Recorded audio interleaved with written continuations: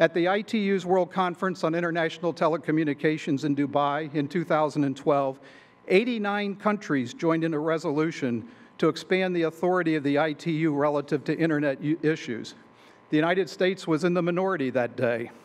But since then, we have worked hard with countries in the developing world to build support for the multi-stakeholder model of Internet governance, and due in part to our transition announcement, and due in part to focused diplomacy of the U.S. government coordinated by the State Department, we have made a lot of progress,